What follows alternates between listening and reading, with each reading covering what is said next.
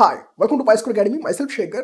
In this video, I am going to explain why ammeters are connected in series and voltmeters are connected in shunt. I know this is the simplest question, but most of the students doesn't know the right answer. All of you know the answer, or your faculty must have said the answer, but that answer is not exactly correct. Let me tell you the answer what you know. I guess most of the students are knowing this answer. Ammeters will have less resistance, hence they are connected in series. Voltmeters will have more resistance, hence they are connected in shunt or parallel. This is what generally one would answer. But this is not the answer for the question what we have. These statements are correct. Ammeter will have less resistance. That statement is correct. Ammeters will have more resistance. That statement is correct. But the reason for connecting series is not this. Okay. I'll tell you the proper reason why ammeter should be connected in series and voltmeter should be connected in shunt. For that, you need to know the purpose of ammeter, the purpose of voltmeter. Obviously, purpose of ammeter is to measure current, right? Electric current. Purpose of voltmeter is to measure potential or voltage. Okay. And what's the definition of current? What's the definition of current? You need to understand the definition of current. Current means charge passing through the conductor. Okay, charge passing through the conductor. Suppose you have a circuit. Let me take a simple circuit. A circuit like this. I'm taking the simplest possible circuit. Now, by the definition of the current, to measure the current, what is the definition of current? Current, the amount of charge which is passing through the conductor, right? So, this is a conductor. So, at this point, how much current is passing through this conductor? I'll have to measure that. Okay. So for that, I need to keep some measuring device over here. I need to set some measuring device over here so that how much charge is passing from this point to this point, right? So what does it mean? It means I'm breaking this over here. I'm breaking the circuit over here. I'm putting some device. That's an ammeter. Okay. But if it is a voltage, if it is a voltmeter, if I want to measure a voltage, what's the definition of a voltage? It's a potential, how much we have, how much work to be done to bring a unit positive charge from one point to another point, okay? Or to be more precise for the definition of voltage, to bring the unit positive charge from infinity, means zero potential to certain point. Means when you're defining a voltage, you always specify 2 points.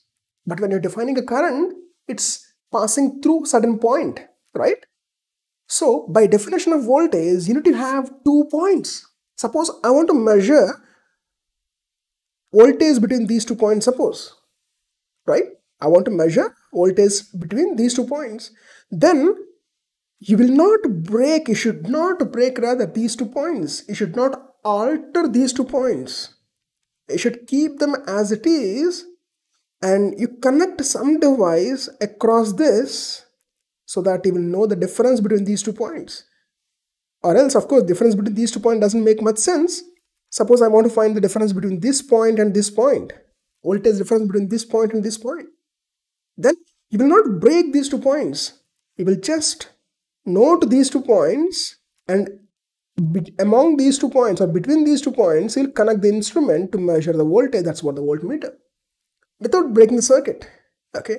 Here for ammeter, you have to break the circuit because it's measuring the current passing through the conductor, right? So you have to break the circuit. If you're using a regular ammeter, okay, if you're using a special ammeters, then you don't have to even break the circuits. Okay. There are different ammeter technologies. Anyways, that's a different matter altogether. So if you say this, voltmeter is connected in shunt, means voltmeter connected between those 2 points. That's it, because I want to measure the voltage between those 2 points. I'm just connecting voltmeter between those 2 points. So it's just like connecting across that element. Okay. And when you're connecting ammeter, I want to measure amount of current which is passing through that conductor. I just placed it in between that conductor.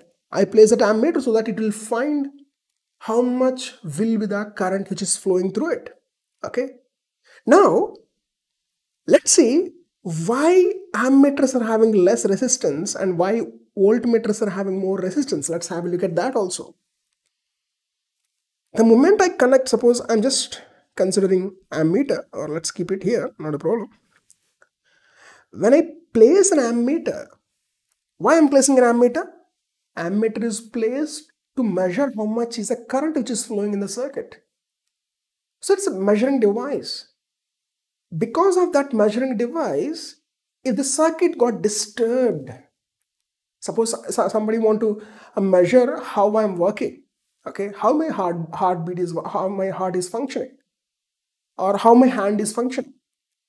So for that measurement, if my hand is completely blocked, my hand behavior has changed, then you cannot really measure how my hand is functioning. I mean to say, when you want to measure the current which is flowing to this, the instrument, because of that instrument, the behavior of the circuit should not disturb, right? Means after putting this ammeter also, the current should not affect, current should not differ, current should be as it is. Which means the ammeter what you're putting, it should not add to more opposition. Means it should not have more resistance. If it is having more resistance, if the ammeter is having more resistance, then this ammeter will also oppose certain amount of current that will disturb the circuit. Our measuring instrument should not disturb the circuit. It should just measure and come back. Measure and inform us, okay, this is the value of current which is flowing. It should not disturb.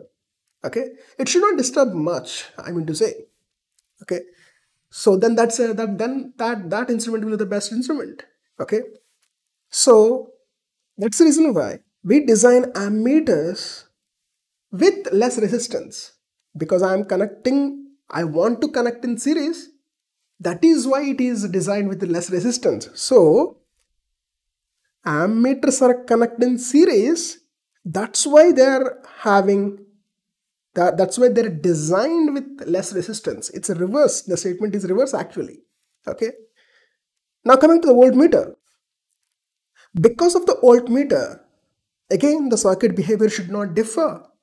Means earlier, suppose here some X ampere current is coming. The same X ampere current should go into this. Because when we don't have a voltmeter, same X ampere was going. Once you have the voltmeter, then also this should carry same X ampere. Means this current should be almost 0 ampere. This current should be very less. It should not take any current. Means it should have high resistance. As I am connecting voltmeter in parallel, as it should not affect our circuit, I design voltmeters with high resistance. Okay. So these statements, they're actually reverse. Means voltmeters must be connected in parallel. That is why they are designed with high resistance. Now you got the complete picture of these voltmeter, series, parallel, why all these are happening, why resistances are high and low, right? I think you must have enjoyed this. If you like it, share this video with your friends and hit the like button obviously, and give your comments in the comment box. Subscribe to the channel if you're new to the channel. Happy learning and enjoy the learning.